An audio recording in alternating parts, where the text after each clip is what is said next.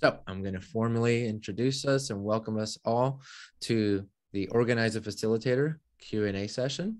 We're going to, I think in terms of like a little bit of a layout, a game plan of what we have here, we'll start with a little check-in just to say how you're doing, say hello.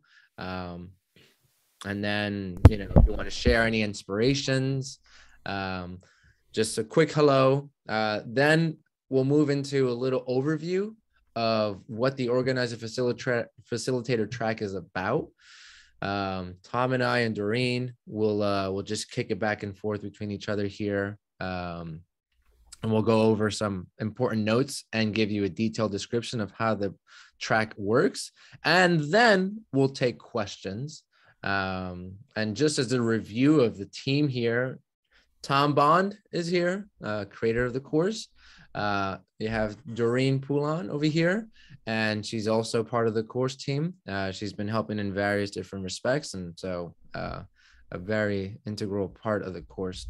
And myself, Antonio, and you probably have heard from me at some point. So I also help run things around here. So I think with all that being said, maybe we can just move into a little saying hello, a little checking in before we move into the overview. So if you want to say hi, you can just probably unmute yourself or raise your hand. Yeah, Marta. I have a little bit of urgency to check in because I want to go off camera, but I wanted you to see my face. My husband is working while I'm having this session, and apparently we are in an Airbnb with very limited bandwidth, so we are interfering with each other. So that's why I will go off camera. But he has a break right now, so I wanted to get the check-in done. Yeah. And otherwise, well, I'm excited to hear how the facilitator stuff is working from the other side. I already saw it as a participant in groups. And I have a few questions, and I'm eager to see how those questions will be answered. And this is all about growing and contributing. Yeah, I think that's the major two pieces for me, growing and contributing. Thank you. And I do go off camera. Sorry about that. Yeah. Totally. But I'm here, totally here.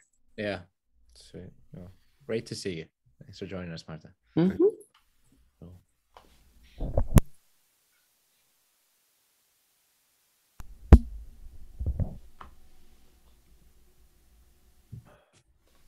Hello, I'm Lori in Idaho. Hey. And I'm excited to be here. I'm feeling a little harried, I guess. A lot of chaotic things going on in my family with multiple surgeries and a death. And so it's nice to leave that behind for a little while for something that I love talking about. So.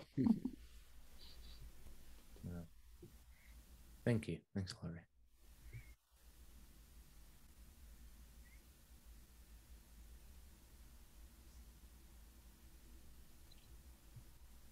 I could check in. Thom here. Hi, everybody. Yeah, well, we were just talking, before this started, and we're like, this is the third year, right? Like 3 years. Like, wow. That really went fast. And what was really cool is so many people are repeating, because you always wonder, well, is it working? Is it not working? And so many folks are doing it year after year. And so that's always a good sign, that if people are repeating what they're doing, it must be helping, it must be working. So I'm excited. I'm happy about that. It's like it just sunk in, like that this is really working. and yeah, and really happy to talk to you about what that even means, like what people are going through, what we've, like, kind of how we're looking at the whole situation, in the context of the Compassion Course community And yeah, and just as individuals, all of us, what, you know, our partnership is. So like that. Thanks. Yeah, I'll check in also. I think on a similar note as Tom, I think this is the third time now of having the organizer facilitator track happening, and every year hearing from both sides of the organizer facilitators and the participants is pretty inspiring, to say the least. So I'm really happy to be back here, especially at this point of starting off and before we even launch everything. Yeah, just kind of like touching base with people is a really special time for me. So really, really happy to be here. So that's me. Thanks.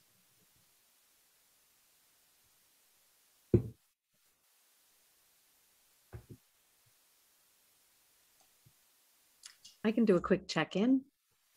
And I'm sitting here just noticing how much appreciation I have for people who are open to being organizer facilitators, because it brings that sense of community to a wider group of people without having to be our responsibility. So I'm really grateful that that we're able to do that, because I think community and support are key to integrating the concepts of nonviolent communication. So thank you for being here.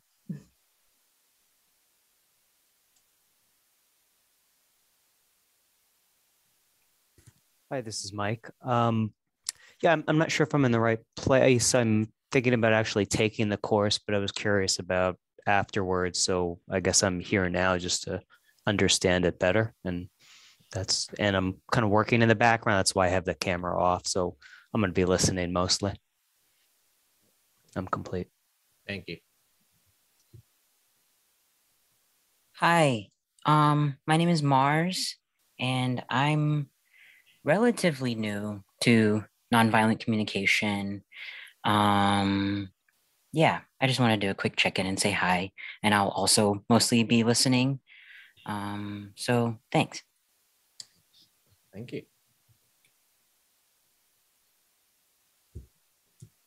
My name is Laura Lee. I'm calling in from New Brunswick, Canada. I have done the compassion course for the last year, and I appreciate the opportunity to be in a practice group. It gives me an understanding of what the other individuals, how they're, integrating NVC, what their challenges are. And I really want to get a better sense of that so that I can work outside and be able to help people who are not necessarily in NVC, but yet see the challenges that we all have in integrating, nonviolent communication into just part of being human. So I'm grateful to be here. Thank you. Thank you.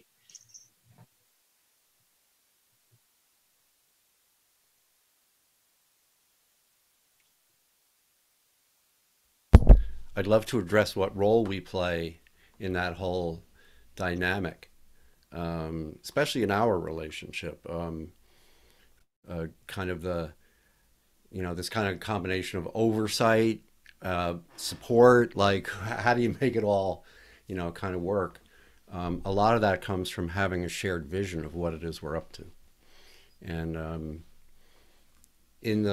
I'm going to just say this as quickly as I can, because I think it's important as facilitators to be able to kind of see this. And that is that we learn this work kind of in increments. And the first increment is to find out that this exists. Oddly enough, you just have to go, oh, there's this thing, it's called the compassion course. And so that's the first part. And then the next part is to start to understand the basis of the course, which is, oddly enough, simply being able to see feelings and needs, to be able to see the energies of life, to understand what they are and recognize them and even put words to them. Understanding what we mean and actually experience feelings and needs. And then so we see them, we can articulate them, and then comes the real challenging part, which is we come face to face with our relationship to them, which is different than the one that is kind of required for us to have a rich working relationship with this new understanding of feelings and needs. And that's really what the course is about. It's about looking at these, carrying us through all these different increments, right? Oh, it's there. Oh, this is what feelings and needs are. Oh, this is the words we use to talk about them. I can start to talk about them, and I understand them, so I can start to be empathic, right? And then I can start to talk to other people with a reference to this. I can talk to myself in reference to this. And then I can start having a relationship on a daily basis that's with life. I have a new reference point now that I can use over and over again.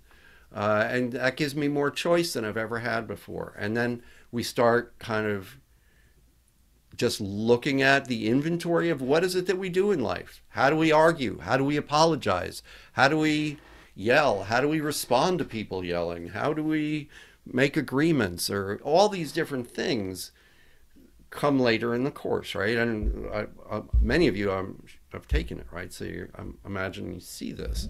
And so that's the thing we're guiding people through all the time. And it's fun to have this kind of perspective because you can start to really help people because they'll say, I do this exercise, but it just doesn't work. I know the need, but it doesn't matter. And then we can understand, there's a difference between intellectually knowing the need and really connecting to the need.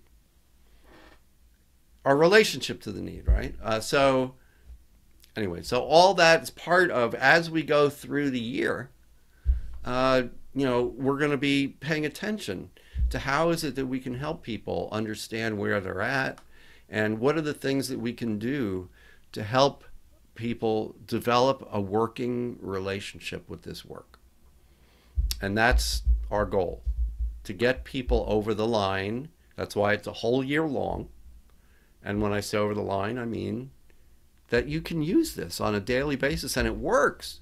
And you want to do it again and again naturally because it's making your life better. So there's a pretty high degree of skill there, before you get to that place. And that's another part of what we do. We keep each other company on that sometimes really long journey before we get into that really wonderful place of being over the line. And so that's why I love practice groups, because we just, if you want to go far, go together.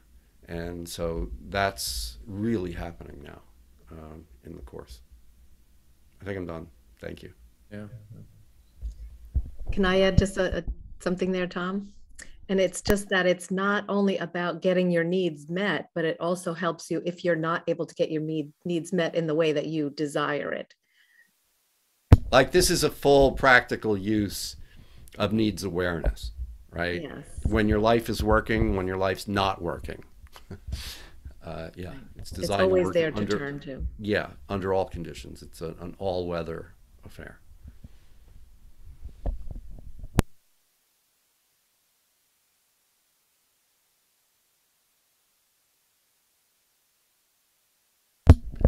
So I don't know, do you want to get into the content, like what it is we're trying to, like all the different aspects we provide along the way, like what's the facility that we provide, and then what do we operate inside as a group?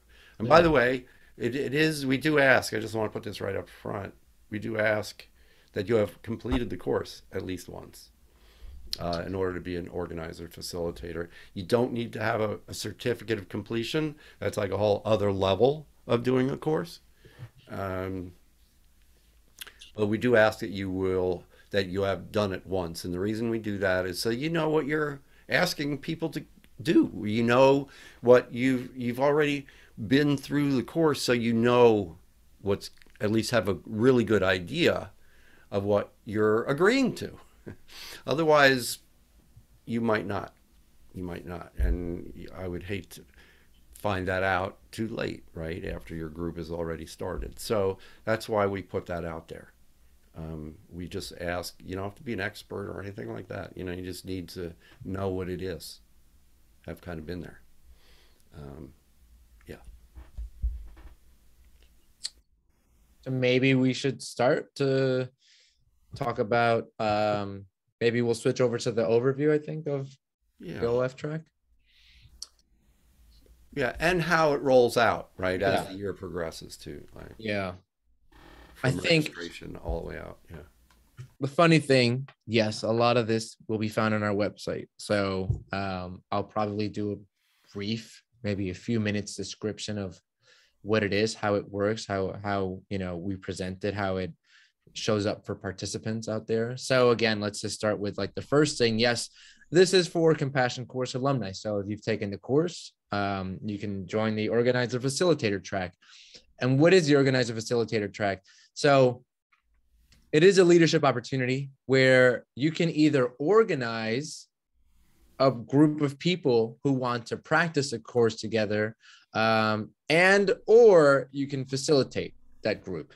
Now, one thing to kind of like also just have maybe some clarity about, facilitating and organizing is different than training.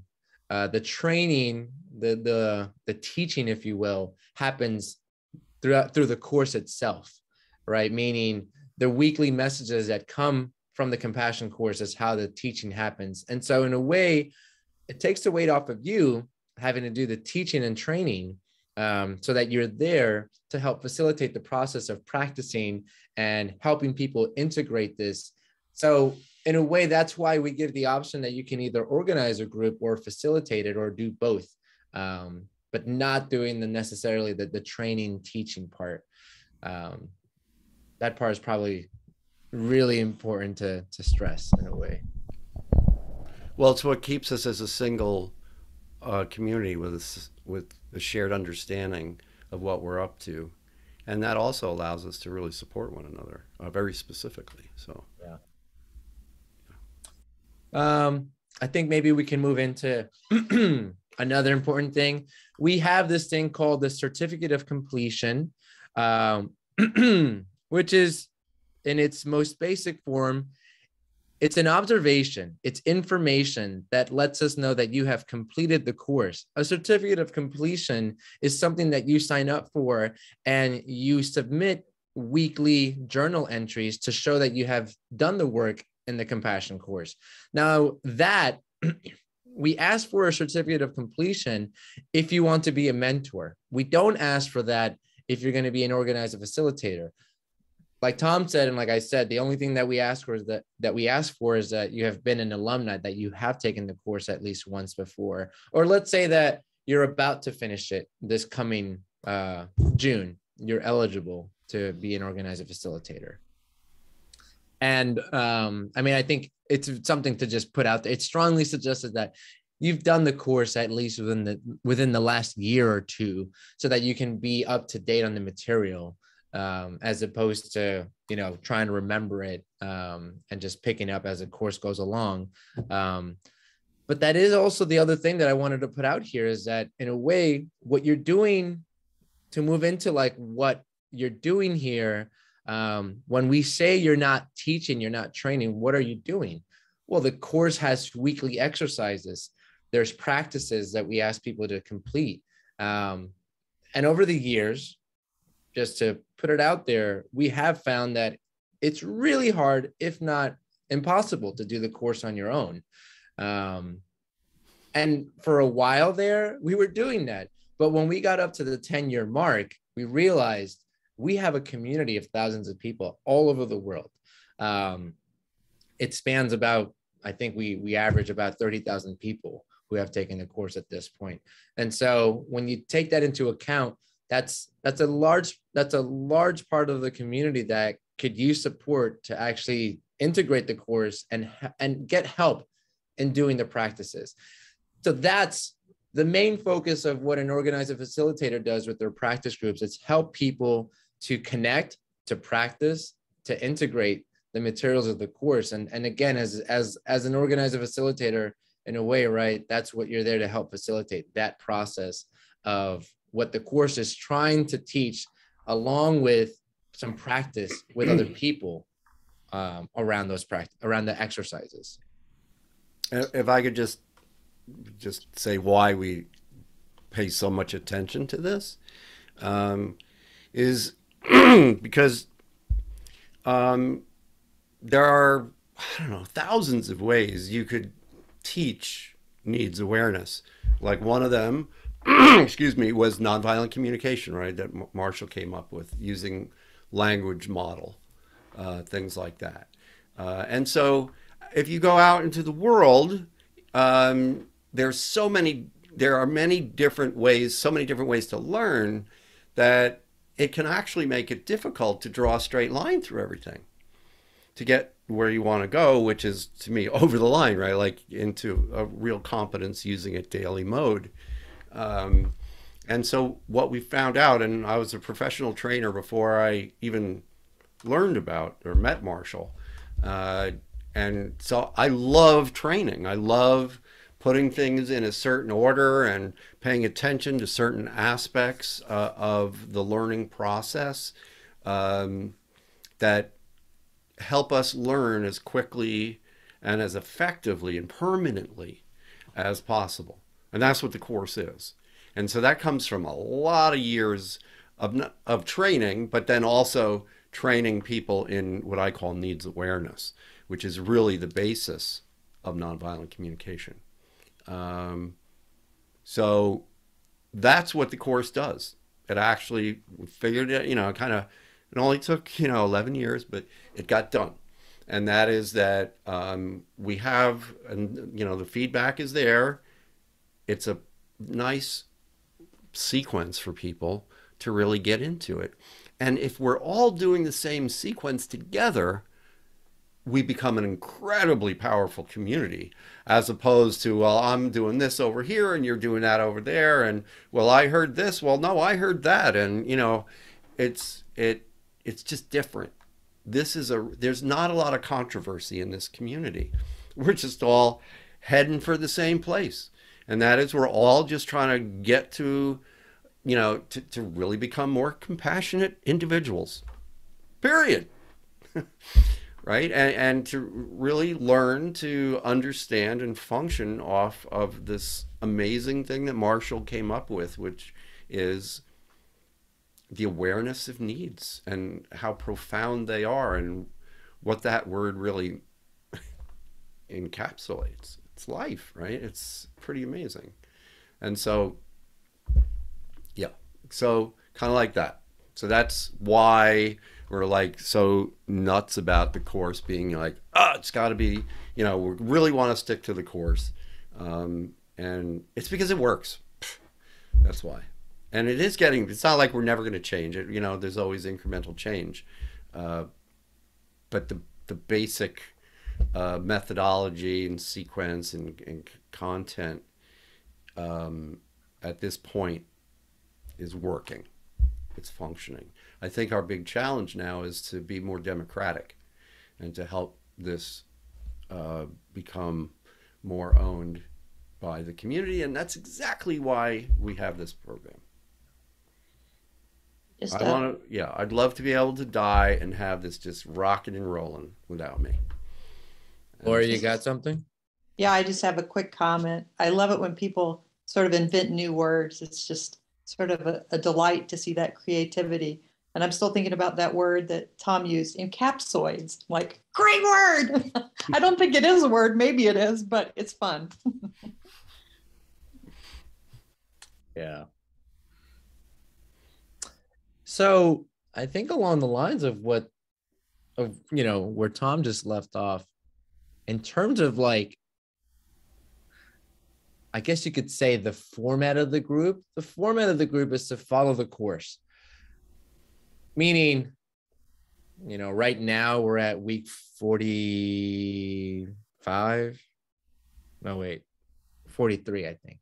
So if you take that, for example, right now, practice groups that are happening are all following week 43.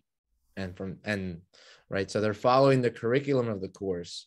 And the reason for that, the reason that we ask all groups to kind of like stay with how the course is delivered in that chronological order is so that if you imagine someone jumping on to a practice group at this point and they're following the course, because that's the agreement, right? That when someone joins a group, you know, as an organizer facilitator, as an OF,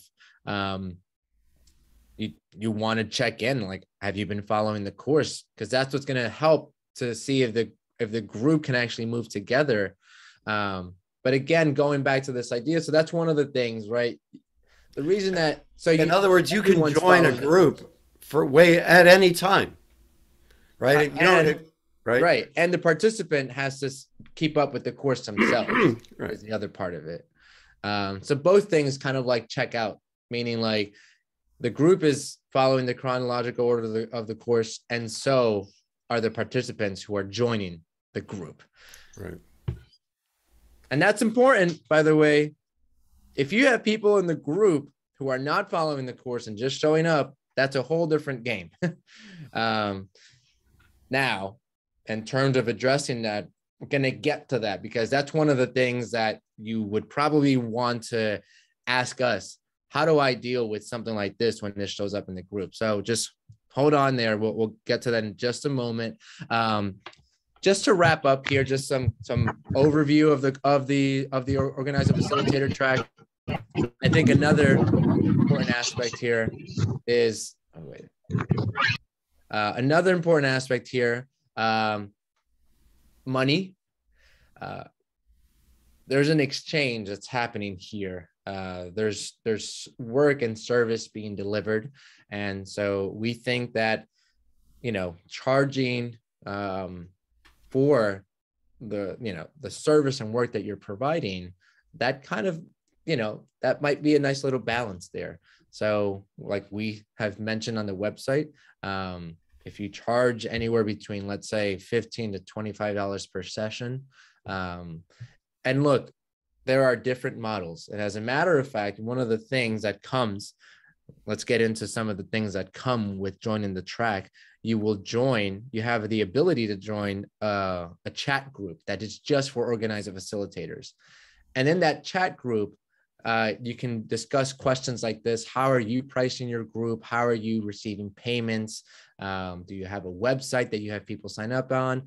There's a lot of kind of technical and logistical questions that it's great to actually get feedback from people who are doing the program and doing the track. And so you have the opportunity and you're invited to join a private chat group that is just for organizer facilitators when you are in the program. That's one thing. And then, well, the other thing, and I'll finish off with this, and then we'll get into more of quote, the benefits that come with joining the track, if you will. Again, we're asking that everybody, so there's a $300 fee to join the organizer facilitator track. Now, what comes along with that also, by the way, we talked about the private chat group. There are also going to be monthly 2-hour meetings with Thom, and I'll be there, Doreen will be there, and all the other organizer facilitators will be there. And that's where we discuss questions, troubles, celebrations. And what we also do in those meetings is that we preview the upcoming weeks, because we come up with an idea of how to turn the upcoming weeks and the exercises in those weeks into group exercises, so that you kind of get an idea of how to format the group, how to give you an idea of how to format the exercises when you are doing group sessions. So we kind of give an overview of how to format your group sessions. There's that. So there's a meetings, and there's a lot to talk about in the meetings. They're 2 hours long, and we can probably talk more about that. And then you also have the opportunity to list your group in the directory. So we have a directory of all the practice groups that are being hosted. And that's where participants who are in the course go to find a group. You can list the time the time zone that you're doing it at, right? Because that helps people geographically know if this group works for them. The cost, if there's a cost, and where they can go to get more information. So there's things like that. And I'll pull that up in a moment as we get more into breaking things down. But anyways, that's kind of like I think the general overview of most of what the track comes with. So may I? Yeah, I just want to yeah. kind of recap. Yeah, please. So the recipe, right, for this whole situation is that what we're trying to provide is the course, but then also some guidance and training for all of the OFs, so that two things happen. Number one, we are supporting you and you're getting better. And so we're creating a community that's good at what we do. And I think that's really important for a community, especially like ours. And so, there are certain times, for example, in this process where there are really challenges. Like the challenge level really goes up at certain times, like when we're working with anger, right? So it's important for us to be able to know when those times are and pay attention to these things. And also, again, to not just to develop a perspective that allows us to troubleshoot where somebody is if they're having difficulty. And that goes back to what I was talking about before, to be able to recognize the different increments and levels that we function on as that we move through as we're integrating the work. And so we're paying attention to that all the time. As a community, right, we're like this, we're a partnership. We're out here, we have an agreement, right, to help people through the course. And then you have an agreement with the folks you're helping through the course. And so that's something I love about this, by the way. This whole thing, our whole ecology here, our ecosystem, runs on agreements and observations. We're really doing our best to stay inside of what it is we value. And right, that is that, first of all, we want to respect people's ability to make their own decisions, but we also want to provide information to help them do that. And we don't want to provide analysis. We want to provide information. And that's what the COC is, for example, the Certificate of Completion. That's information. It means you really hit it hard for a year. I mean, to do a COC is a pretty big, at least in my mind, is a pretty big deal. And so, but it's an observation. We're not saying you did a good job. We're not even giving you a title. We're just saying you did this thing. You completed the course and you did all the exercises in it. So that's an observation that people can see. And so, yeah, we want that. So we're providing the information. The other thing we're doing is we're providing like a network, whether it's with other organizer facilitators who, by the way, there are some super experienced and like really super competent people in the community. So this community is becoming like this major brain trust / heart trust of people that can help one another. So we provide that. So there's also, we talked about, we're setting provisions so that you can be found in the community through the directory. Yeah, so that's what we want to provide. So we're providing the course, a lot of the frameworks, but not necessarily the nitty-gritty details. You get to do that. Like, so look, some groups are free. Some groups are $25, every week, or they meet every other week, or some I think even meet once a month. So that's all totally up to you as an organizer facilitator, as long as you stay to the agreement, which is you're going to do the course in the order that the course is rolling out. So how do you do that? How much you charge, you don't charge, how many times, how many hours, what days, all that stuff, you're your own boss. And then we take that information and give it to the community. So we're setting up the network, we're giving the information, and ultimately the support in those meetings, which become very important throughout the year, those OF meetings. Yeah. I think that, yeah. Yeah, I think before we turn it over to all of you for questions, I think in terms of like,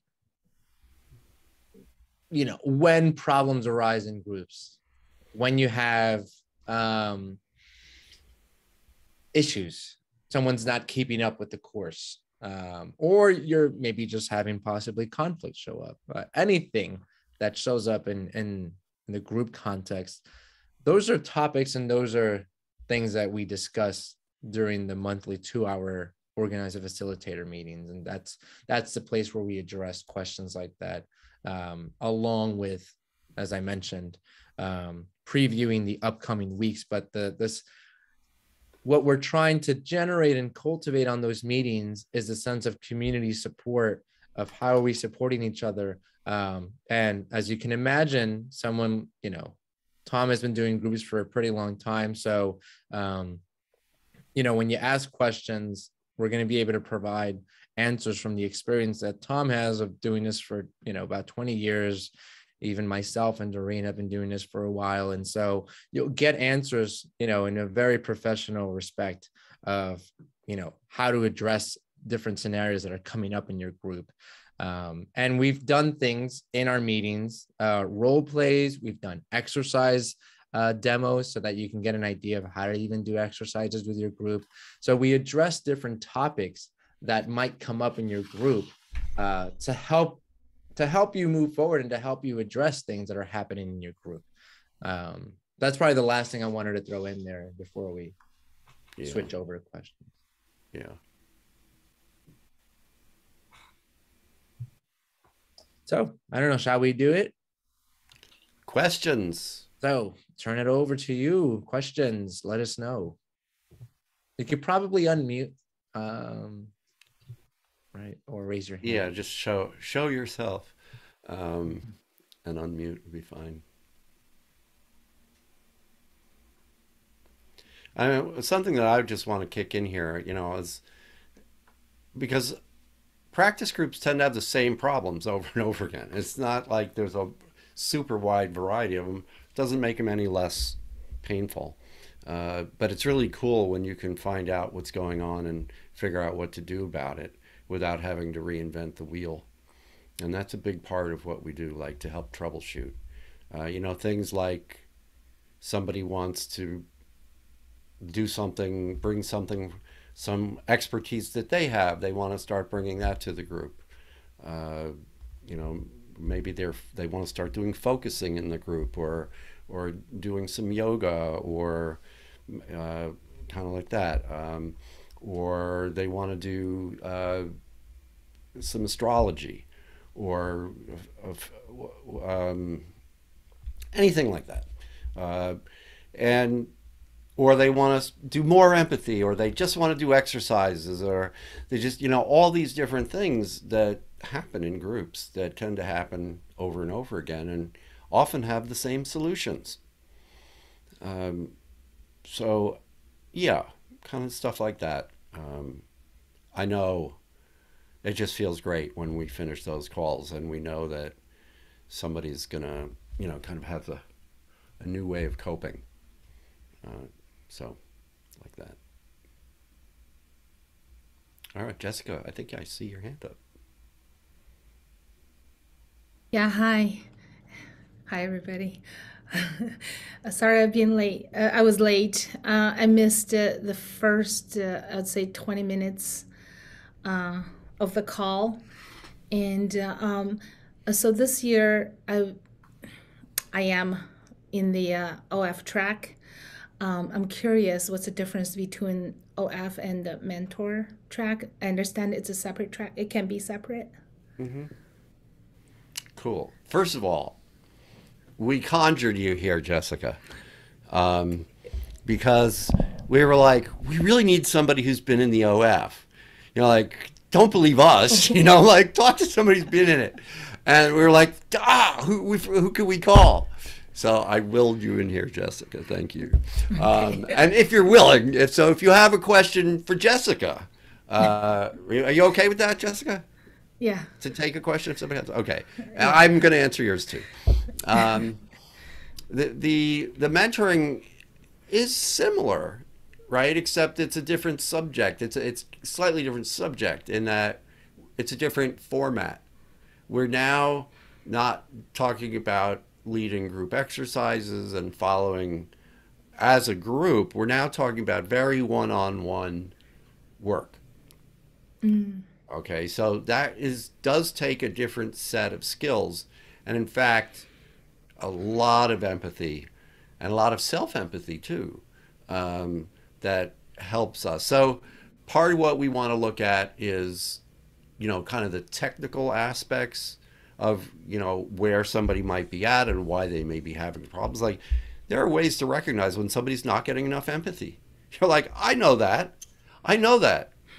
You're doing the exercise and it's not working, but you're doing the exercise. Why isn't it working? It's because I'm not connected to the needs. I'm not getting enough empathy in order to have a meaningful relationship with that exercise. And so we find these things.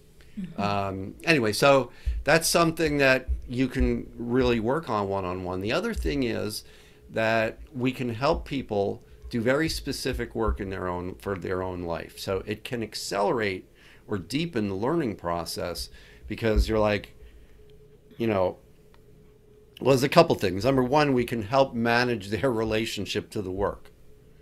Like when I'm mentoring, the first thing I'm going to tell somebody is, let's not go into the Super Bowl tomorrow because we learned to play football today.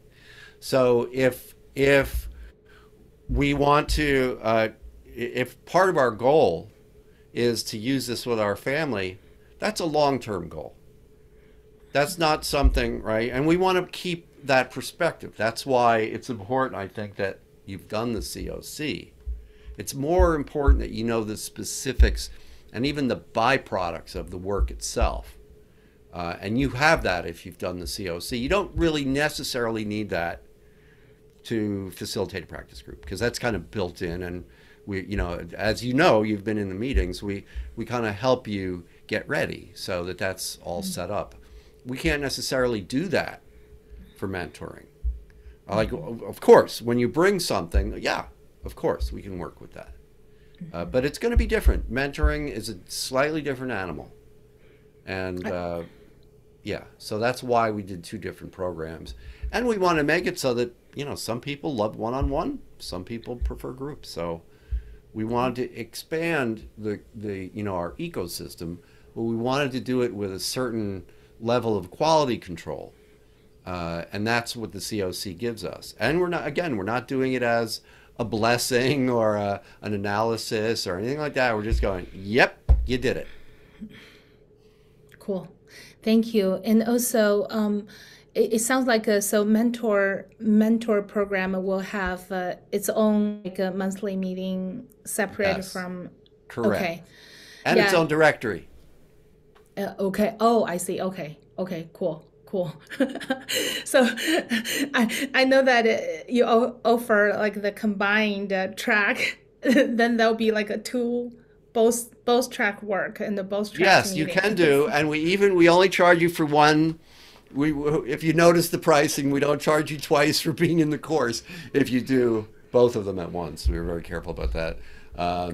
But yeah, so so you get 2 completely different sets of services. Okay. Cool. It's not a duplication of services. Okay, thank you. Thanks. I'm ready to ask some questions here. First of all, I wanted to thank Jessica for that question, because that question was in my head too, and it was nice to hear the answer to that. I guess I'm here on this telecon to answer 2 questions for myself. And the first one is, you know, I'm very sold on the concept. I'm very sold on the community. But my question is, can I add this to my plate this year? And so I've been in similar communities for a total of 4 years. The first two years was back in 2014, 2015, when I did Marshall Rosenberg's workbook with a group. It was based off a workshop that I attended, and then there were a number of interested parties that kept going with it. And I kept going with that in 2 years in 2 groups. And the second year I was kind of the facilitator for the group. So it was working through, I think it was Lucy Liu's workbook with Marshall Rosenberg stuff. And then I sort of left that behind when I moved physically to another place. I had a lot of upheaval in my life and left it behind and felt like I missed it. And that's when I reconnected 2 years ago with this group, which was really helpful to me. I think that there's a lot of value added in what Thom's doing and extending on Marshall's work. And I love that. I've just learned so much new things and crystallized my ideas of that. And in this capacity, this is a kind of a neat little story here. So I was already enrolled in the group 2 years ago and had started doing this particular course for the first time when I was in a group that had a leader in Greece that was online. And a couple weeks in the course, I connected with somebody that was in the next town over that was doing it through this lady in Greece. And it was like, hey, we're right next to each other. And she had already started meeting in person with a small group in the next town over. And so I was doing the course, and then I joined her group. So I was doing the in-person thing too. And so I was in multiple groups at the same time.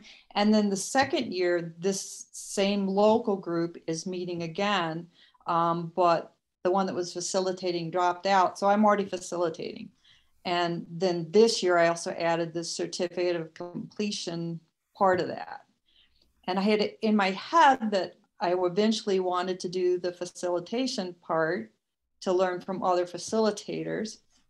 However, I have this feeling that with all the things going on in my family, there's just some major things all happening at once, that it just feels like it might be just a little too much to take on this year. Yeah. So I'm a little worried about that. And that I'm finding it, there's a little ironic thought popped through my head, and sometimes the best way to practice is not to practice.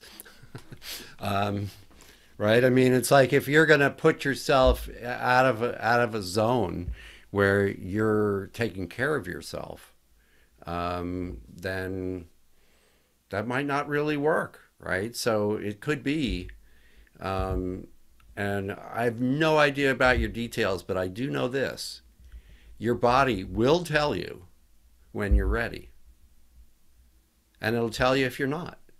And sometimes it's cool because when it tells you you're not, it doesn't mean you're not going to do it. It just means that there's something in the way. And we want to look at that. Now, we might decide we're not going to, but I love that process.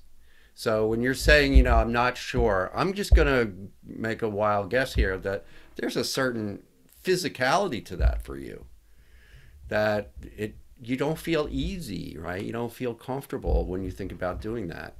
And so I'm well, first of all, high five that you're referencing yourself there, and the other thing is that, you have a way of finding out if this is good for you or not. And then, so my suggestion is, even though you didn't ask for it, would be to keep feeling your body, and until your body goes, yeah, I agree, or I don't agree.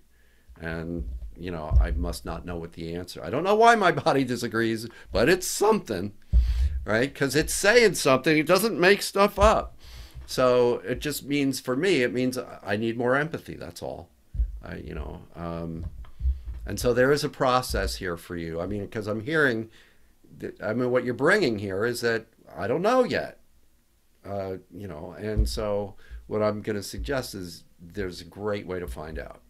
And that is to just keep giving yourself empathy and keep feeling your body.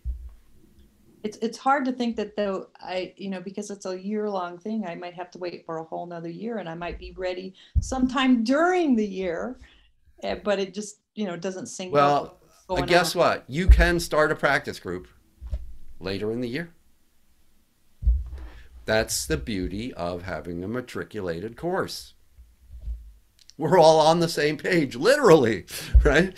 And so if you decide you want to start practicing halfway through the year, because you're not going to start at the beginning, you're going to converge with the community.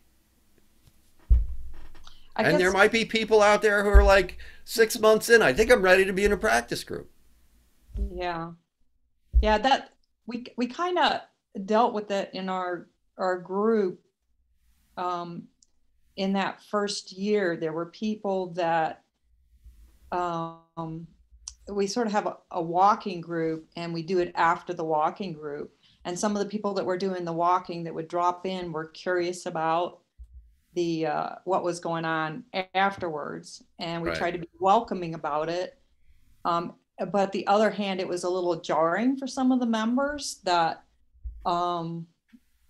you know, there were things that they didn't necessarily feel comfortable sharing with strangers in the middle of it. And then we had other members that were a little bit confused because it was dropping into the middle of the year and they didn't understand a lot of the basics.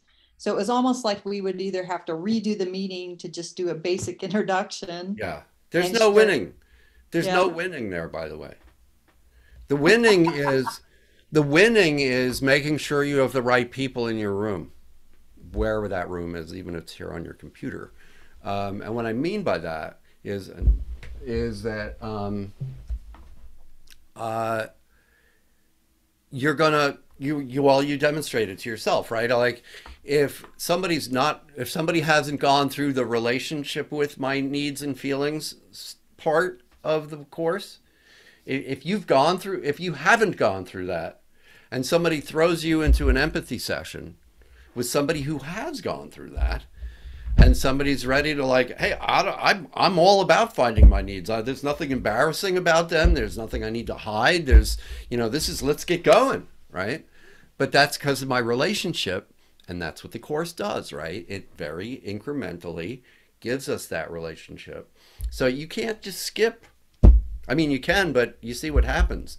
And so that's a place where it's just, you can't be in two places at once, right? I mean, unless you choose 2 different times, of course, then you could do that. But yeah.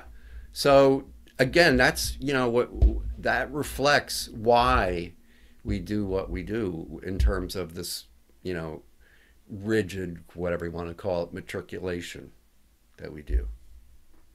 So thank you for that feedback. That was helpful to listen to you. Helped me think that through, I guess. But I had one other concern and question that I wanted to address here, and that is that I sort of had it in my head a general sense of, oh yes, I'd like to keep going with this group that we have that's in person. And I would like to do some kind of feeder workshops out in the community to maybe help feed this group. Or, you know, I don't know how that'll pan out exactly, but I had it in my head that it would be really nice to just go into the local high school and get some younger people involved, because our group is on the old end.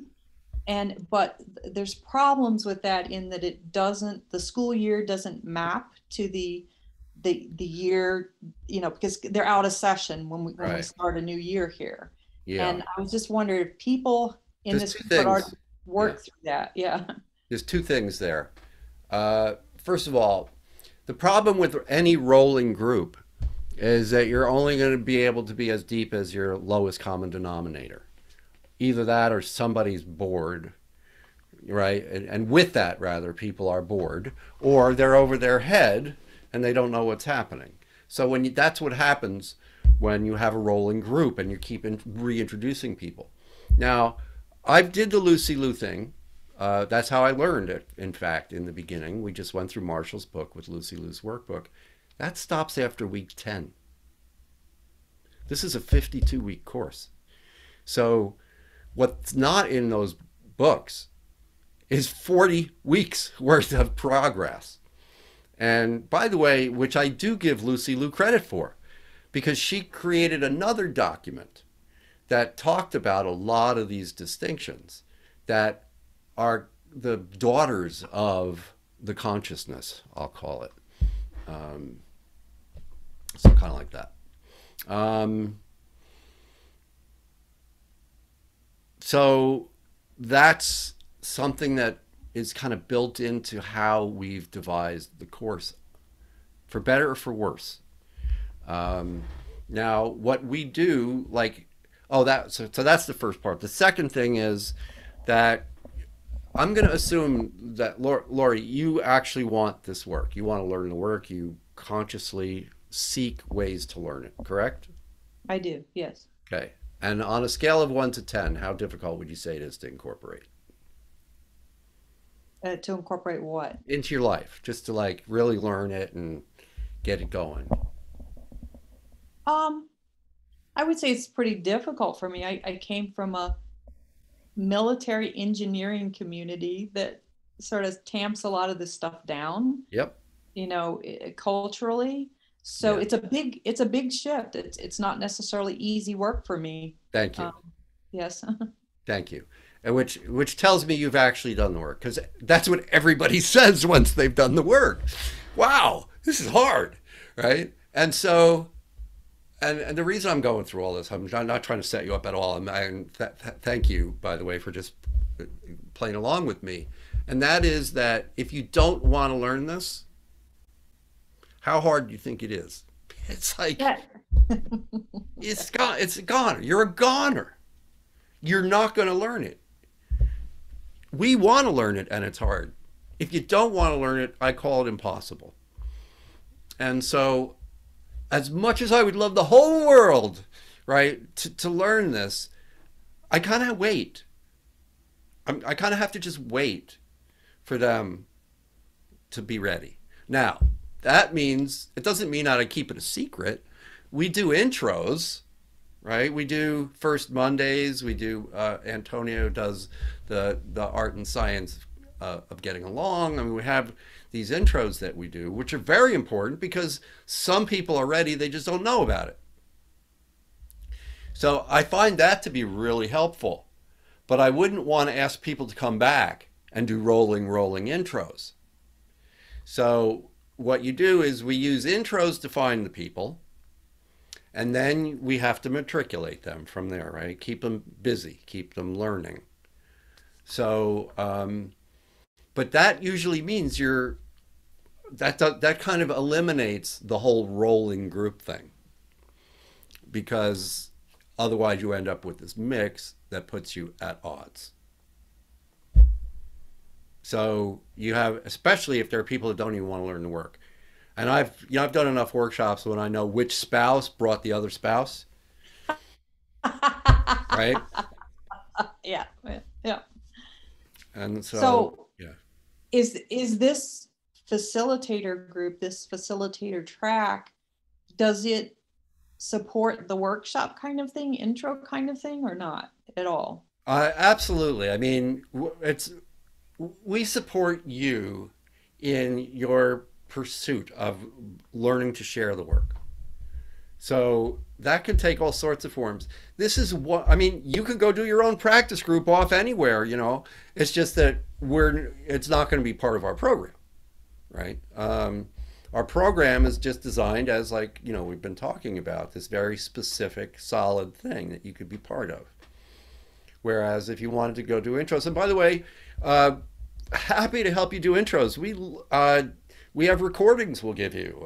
You know, we have a very specific way of doing intros too, for that matter. You know, like there's a certain order at which we talk about things. You know, like you start out. Where do you start? What's the first thing you say to somebody when you're trying to introduce them to this work? What are the first words going to be out of your mouth?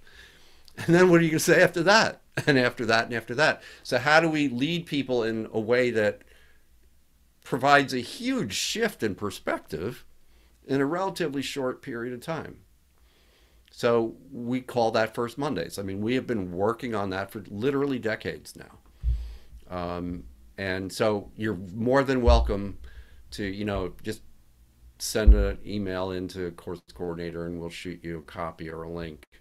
And I think we have outlines too, and several recordings. And so happy to support you in that, or any endeavor you have, frankly. Okay, thank you. That you have answered my question. Cool. My questions. I appreciate that.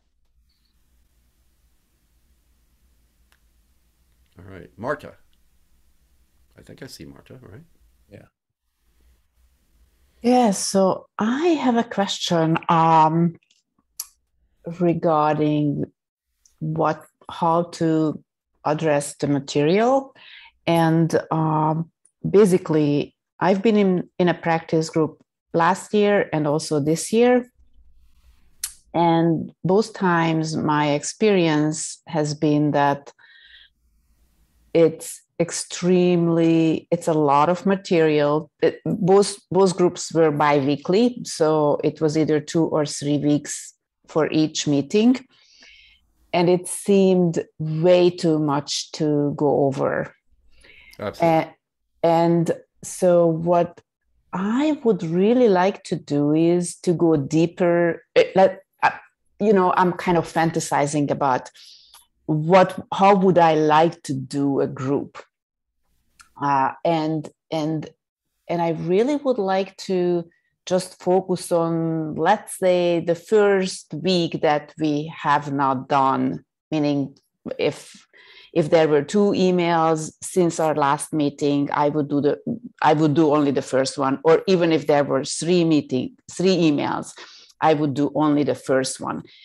And that would help going deeper into one exercise, or maybe 2 exercises if there were multiple in that email, but not trying to cover everything, because it just feels like, to me, that a lot more progress is possible when we dive in, when we dig into one thing. Yeah. So I'm wondering if that's in line with doing the facilitator track. It could be. It could be. So it's not a requirement to do every week in the group. So here's the difference. If people are going there, and let's say, and this happens, by the way, they're not going to open a single email. They're not going to do anything. They're just going to wait for the group. And they figure they'll just square it all away that night. It's not going to work. So your plan would work, provided that everybody actually did the work of the course, right? For that matter, you could do any week, any time, right? And provided that everybody was still matriculating with the course, they could show up and theoretically do the work. We'd be able to jump right in, do the exercises together, read the story, talk about whatever. That works, but you need some real disciplined I need dedicated people. Yep. And I'm thinking that I would want to limit the number of participants to a rather small number. Like, some groups say maximum 15 people, maximum 20. I'm thinking 5 or 6, so that there could be a real discussion. Yeah. And a real kind of, not even a sense of community, but more like a sense of, I don't know, there's a lot more connection. I mean, also my experience is that I really enjoyed those group meetings where the number of participants were very, very low. Yeah. Because for some reason people didn't show up and there were only 3 of us or 4 of us. Yeah. Those were the most productive meetings for me. Yeah, well, there's a formula, really, which is the more people, the less self-expression. End of story. So if, you know, you'll get the most with 2 people, right? Yeah. You get 50%. If you got 20 people in there, there's no way you're getting those levels of self-expression. Right. Which, you know, depending on how you're valuing that in the training, you know, could be really important. So, by the way, a number that I found really works, I'm just going to throw this out there, if you want a small group, is 7. Because that way 6 people will show up on average. And then you can do 3s and 2s. You can do breakouts of triads, which sometimes you want to do triads because you don't want that kind of, especially when you're doing anger, it's just very important to have 3 people there when you're doing anger, so we can keep it from going like becoming scary. So, and then 2s, because it's wonderful to be able to do breakouts. Like if you, all my practice groups have always included at least a few minutes of empathy, certainly after week 10, you know, at the end of the evening, just even if it's just 5 and 5, to, you know, do a little exchange. And the other thing is that, I mean, the course very clearly kind of says, look, if you want to do this, you need an empathy buddy. And if you're going to have an empathy buddy, that means you're going to have to spend time with your empathy buddy. It's not just something you write down on paper. And so that's another thing that will contribute or not to the success of any group, is what, you know, are they, once you get past a certain week in the course, if you don't have an empathy practice, it's just going to stop making sense. Or you'll try it and you'll be like, that doesn't work. So again, that's something else you want to pay attention to, right? And in fact, I'm adamant about it, because I don't want you to waste your time trying to do something you can't do because you don't have enough empathy. So again, all these things, like if Marta, I mean, if you have a grip on those, I'm imagining you could coordinate it beautifully. But you'd have to have the right people. And if you want a small number, that's even easier. Yeah. I mean, I can't see myself leading a group for 15 people and, like, you know, maybe down the road, 3 years from now, but as a start, no, thank you. Mm-hmm. Yeah, whatever works. Okay. I mean, I guess know maybe some folks will only work with one-on-one. Yeah, exactly. Yeah, I mean, actually, I signed up for the certificate of completion, and my target is the mentorship the year after. And even, you know, a small group is almost like a mentorship. Not quite, but it's more aligned with it than a big group. So, well, the dynamic for sure can you get there, right? Because of all the self-expression, in fact. Right. Yeah. All right. Thank you. I mean, it's also probably worth, I think we kind of mentioned it, but everyone can choose the size of their groups, how often they meet, when the group starts, when the group ends.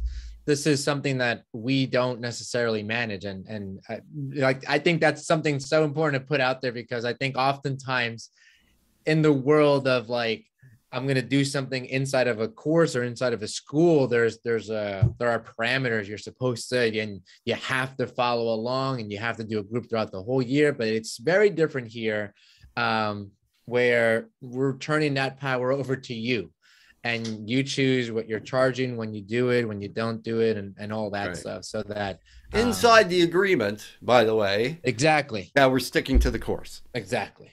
Yeah. Just to put that out there. Yeah. Well, and that's important for us, because, you know, a big part of this course is accessibility. And if we have to get involved, all of a sudden we're bogged down. So what we want to do is learn to do things that are more scalable. That's the very basis of the course, of its genesis, really. And so we want to stick with that. And we can say, here we are going 11 years, and nobody has been turned down ever for lack of funds in 11 years. I think we're closer to 40,000, by the way, these days. But it works. The way we're doing it so far, it's been working. And part of that is the scalability of it, right? And so part of that is giving you the responsibility. And you're so much better equipped than we are to figure out what your community needs, you know? Why would we, you know? So again, the thing that's important to us is the work. And so that's why we're really into the agreement. And as long as that happens, we're moving and grooving.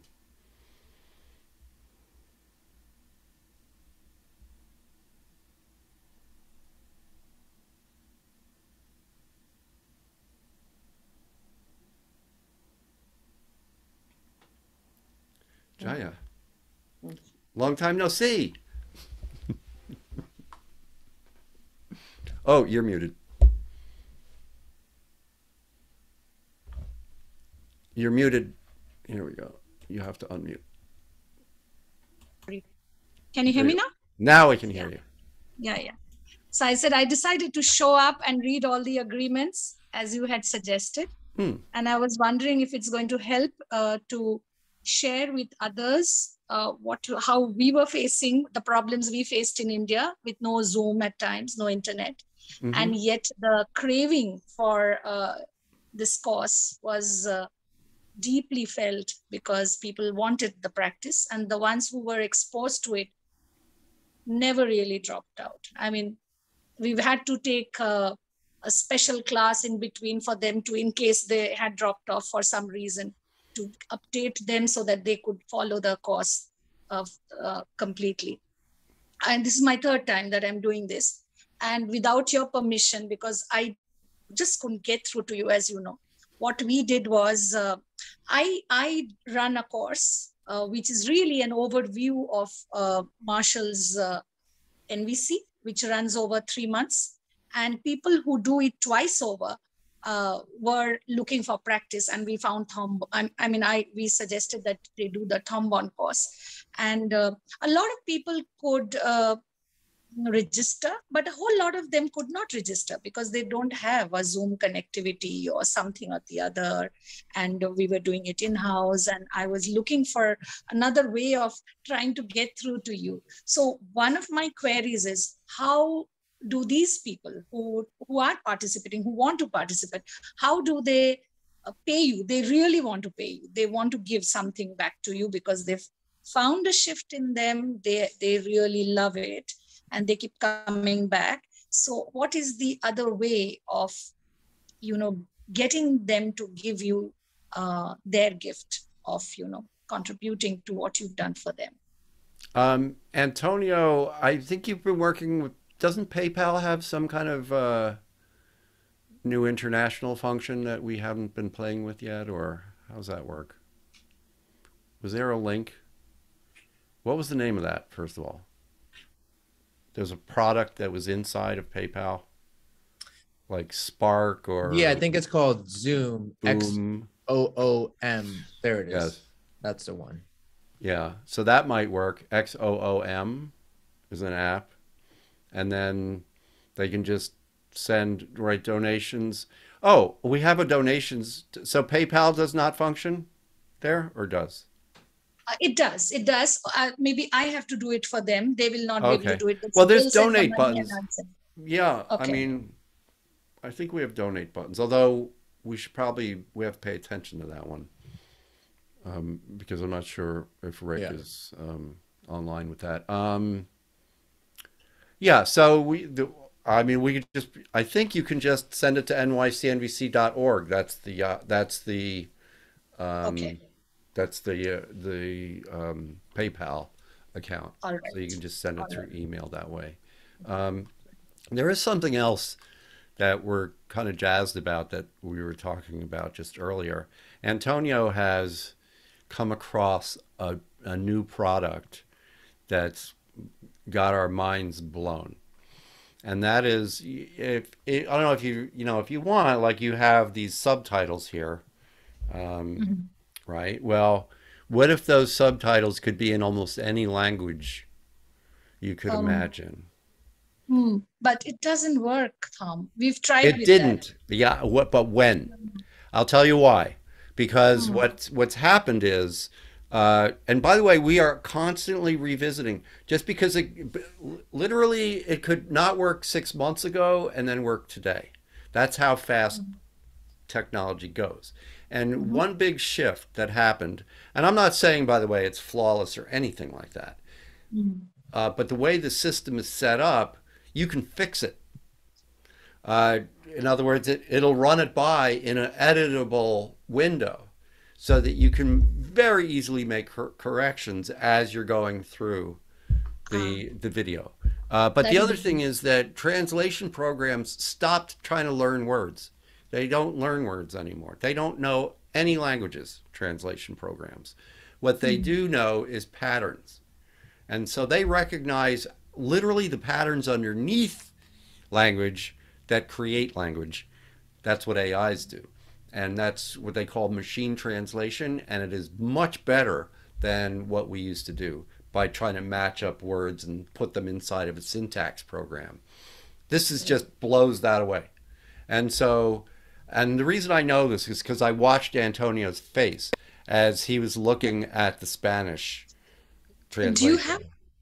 Do you have that right now? Is there something? Do we? I don't know. Can we? You want to try it in Hindi? Yes, I want to see it. Or in we Hindi. could try it. We could try it in simple Chinese. I don't know if that's there either, but I can give you the link because I know that we already hit our limit and we're okay working on getting a plan. But I'll put the link in the perfect. You can put that in the chat. But you know, it is funny that technology just gets that much better, that much faster. So we're always on the lookout.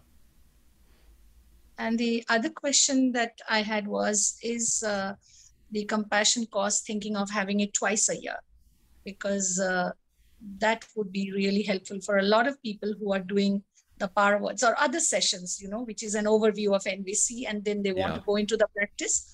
A December course can be, again, yeah. I mean, some of the languages are doing that. I believe you're doing that as well, right? Or even more than that.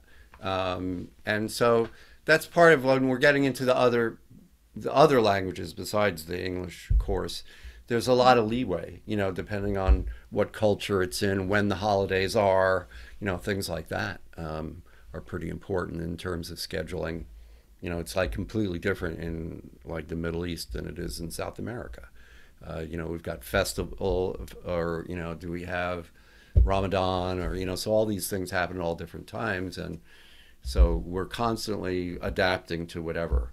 And for that matter, even learning styles change from culture to culture. So Arabic speakers tend to learn much better one-on-one than in self-study or in group situations. Why? Because that's what the culture has, you know, engendered. So it's funny, we're all different, you know. There's, I don't know how many different Spanishes there are, you know, but there's all these different things that, you know, we're paying attention to. So I would say, in terms of the English course, we are just very recently trying on the idea of doubling our workload, which is literally what will happen if we do it twice a year. And we really want to look at that because at once a year, it's quite a workload. So it is a thought, but we'll see how that works. There's no answer, by the way. There's no right answer. You know, we don't really know if maybe there could be some way we're doing it better. We just don't know what it is, right? But the thing that I just noticed is this whole going together for a year, like traveling together for a year, is so powerful. It's just so powerful. I don't want to. I'm hesitant to give that up. Yeah. So we hadn't taken your permission, but we have done this, like we've staggered the courses for people who joined later. But they follow from the first to the last, because otherwise it would hold no sense for them. Yeah. And I have to make sure that people who insist on coming in between, they know what has happened before. So I take them through the whole thing so that they know where they are and they can participate fully. And what the max that I have been able to do is I try to re-register them for the next year so that at least they can hear you when you have those sessions come up and you take those special sessions. It's very important for them to do that. So they re-register and they do that. So it's absolutely fine. We can do that as long as we have your permission to kind of stagger some of these courses. People pay up through PayPal, and then they can come back later on to, follow your year course, because you need to do them twice over. I mean, people who really wish to learn, they are doing it twice over and thrice over. There's not just once and you're done. I'm not so done. Much of practice. Yeah. Yes. Yeah. So I see a lot of possibilities even with that one course, because people can just join next year. And one of my favorite sets of words is whatever works. And in fact, I've learned to replace good and evil with it works or it doesn't work. And I love looking at the world that way. And, when we talked last, and, I said, well, but what about the sense of community that we get, right? Doing this journey together. And you're like, yeah, we got that, and what about, the matriculation? And you're like, no, we've got that. So it's like, it works. It works. It doesn't matter what it looks like. It just matters that it works. And so, I was very happy about that. And I was like, wow, good on you. I mean, 12, whatever. I think you were talking about doing the monthly. It's like, that's a lot of work. Yes. But anyway, so yeah, appreciating that. So thank you. I hope that helped with your concerns. And I did get, I have an email which I haven't read yet from Dipti, so I'm looking forward to that. Yes. Thank you. Yeah. And Jaya, by the way, is is working in Hindi. We're trying to bring. There's a few folks that speak Hindi out there. In fact, a lot of people all over the world speak in Hindi, and I'm sure once the translation is through, you will find a lot of people outside India as well looking for a Hindi transcript of this. Yeah, I was joking. I mean, I don't know how many people speak Hindi, but I know it's a lot. I could find out. Hold on a second.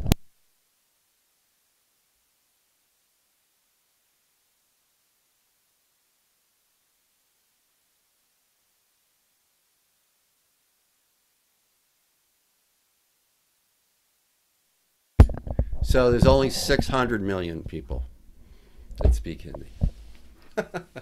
And it's interesting, as you said, only 340 are native speakers. So the other 260, I guess it's at least a second language. Wow. I have to say, it's one of the great things about participating in this community is I find it very heartwarming that so many countries are involved in this work. I really do. Each and every time I hear from somebody like Jaya, it makes me so hopeful that we're all learning this together, even though we have lots of different cultures. It's just lovely. Yeah, I'm with you there. And people love Thom Bond. I mean, there will be videos that I'm going to share with Thom later on. There's so many people who love Thom Bond. They won't be able to understand when he speaks to them, but they know whenever we facilitate these courses, we say Thom said this and Thom said that. So they really are so grateful to you. So I'm going to share those videos whenever we are ready with them. Thank you. Yeah. That was a big thing for us. Especially Americans tend to think that the world ends at the oceans. And so we were really happy to just keep it going. And we're still not in Antarctica. That's our big failure.